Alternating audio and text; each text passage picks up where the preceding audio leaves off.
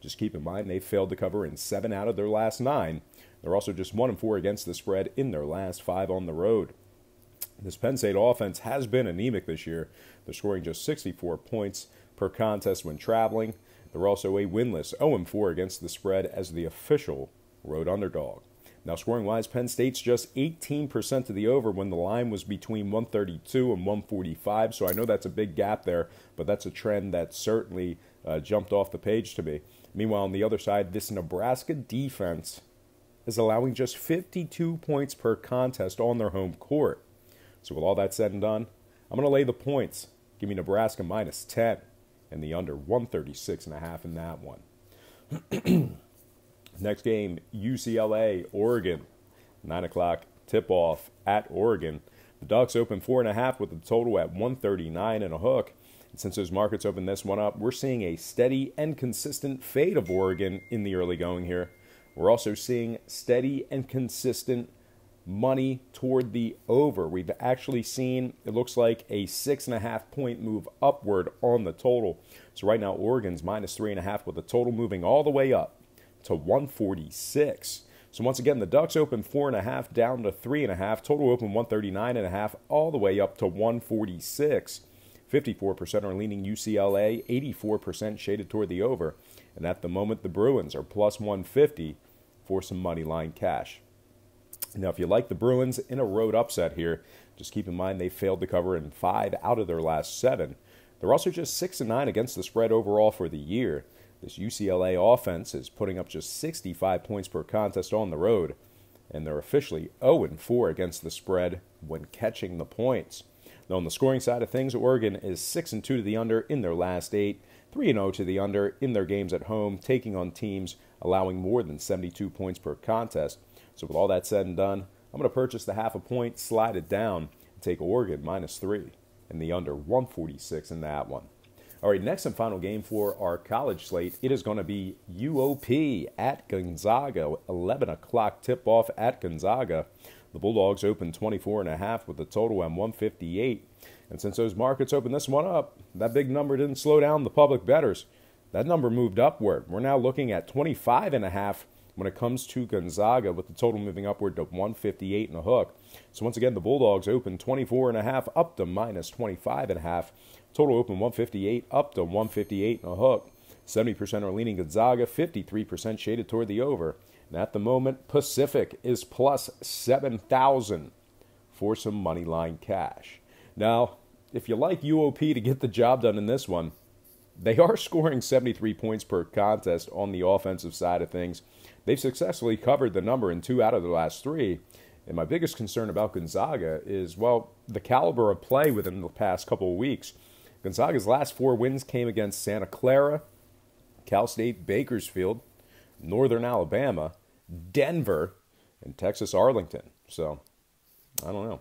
Really haven't been challenged. Not that UOP is going to be a big challenge, but 25.5 points is a lot of points to lay there. Now, when it comes to the scoring, Gonzaga is just 4-6 to the over in their games at home. UOP is just 2-4 to the over when the line was more than 145. So with all that said and done, I will purchase the 0.5 point. I always do that. I've lost way too many games by a measly 0.5 point. I'll pay the extra juice. I don't care. I'll take Pacific plus 26 after buying the 0.5 point and the under 158.5 in that one.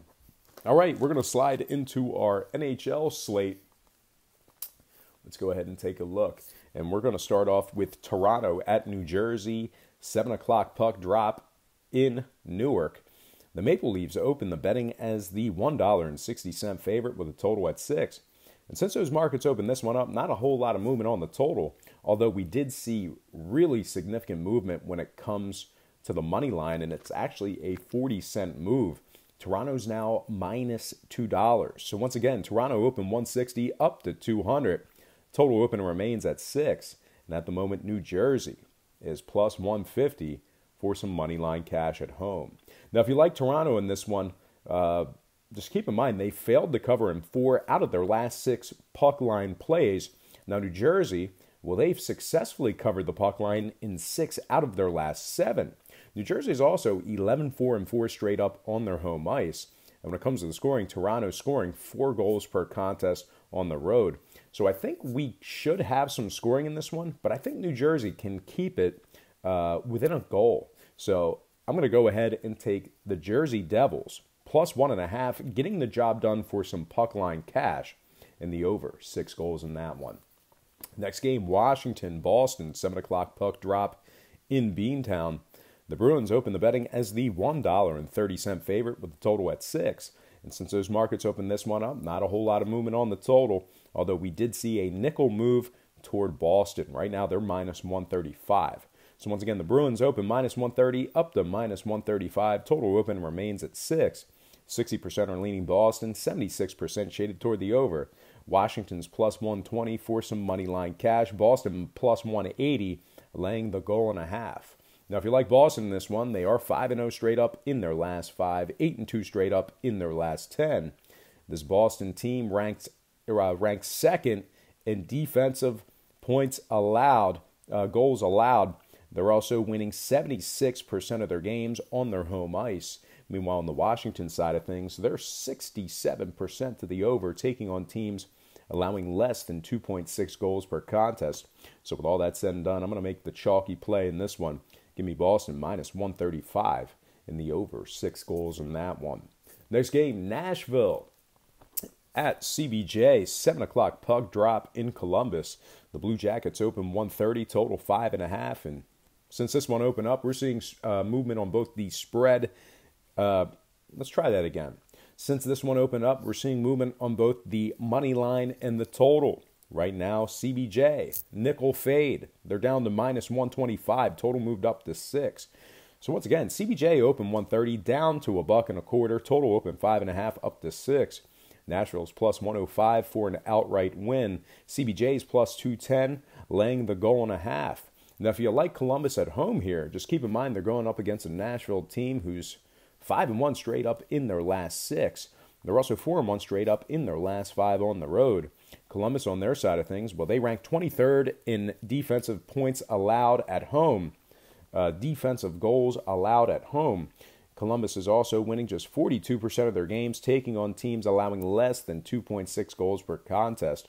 Now, when it comes to the scoring, Nashville is 67% to the over when Saros makes the start. Now, that is the projected starter this morning. I just want to make something clear. So, in the NHL, things change real quickly. The NHL has been notoriously bad about releasing information when it comes to injuries, when it comes to starting goalies, when it comes to scratches before the game. They're not very transparent. So I know a lot of people get on me when the goalie changes. All right. Right now at this moment, the projected starter is Saros for the Preds. Could that change before puck drop? Yes, it could. And if it does, then maybe this information is null and void. But things change in the NHL, so get a clue. Get it right. Right now, Saros is the projected starter in net for Nashville. So with all that said and done, I'm going to take Nashville plus 105, catching the plus money on the road, and the over. 6 goals in that one. All right, next and final game for the show. Where did I put my thing? I normally don't lose my cool like that, but sometimes I got to set you straight. All right, next and final game for the show. It is going to be San Jose at the Vegas Golden Knights. 10 o'clock puck drop in Vegas. Golden Knights open $1.20 with the total at 6. And since those markets open this one up, we're seeing a nickel move toward Vegas in the early going here. Right now, they're $1.25. So once again, Vegas open 120 up to $1.25. Total open and remains at 6. 51% are leaning San Jose, 66% shaded toward the over.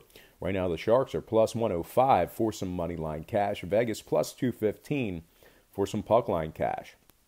Now, if you like Vegas in this one, pretty good team to tail right now. They're red hot as they've won their last 7 straight. They've also covered 4 out of their last 6 puck lines. Now, this Vegas defense ranks first in defensive goals allowed at home. And amazingly, this Golden Knights team is winning 78% of their games played at the current market price. Now, when it comes to the scoring, San Jose's 5-1 to the over in their last 6. They're also 75% to the over, taking on teams allowing 2.6 to 2.9 goals per contest. They're also 75% to the over, taking on teams over 550. So with all that said and done, I'm going to lay the goal and a half with the Golden Knights. Give me Vegas -1.5 for +215 in the over. 6 goals in that one.